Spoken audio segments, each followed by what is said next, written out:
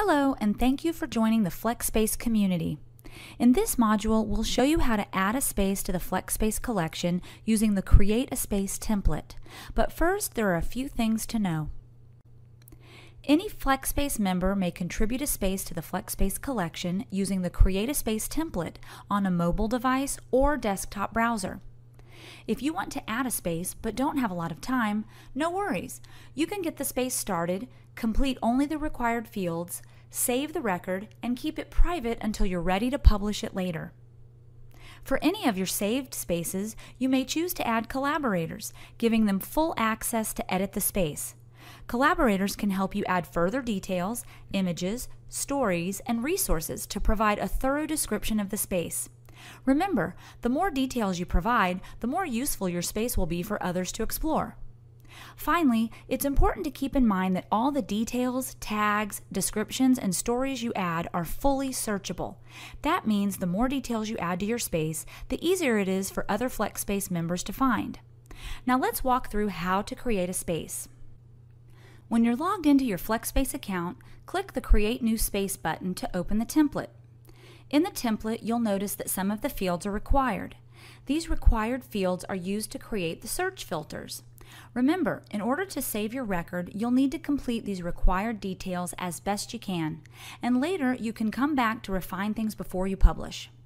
Before you get started, you should take a look at the entire template to see all the options for tags and descriptions.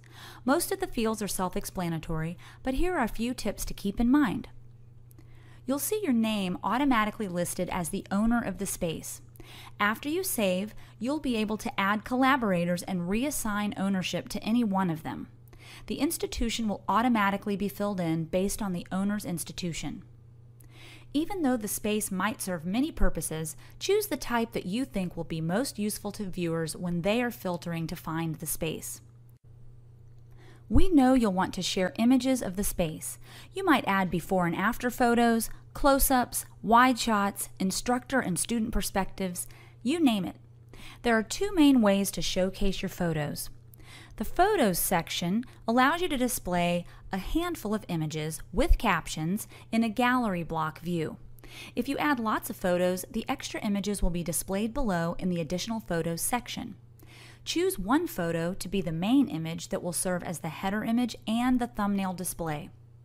The Features section allows you to call out a single photo and add a meaningful title and description.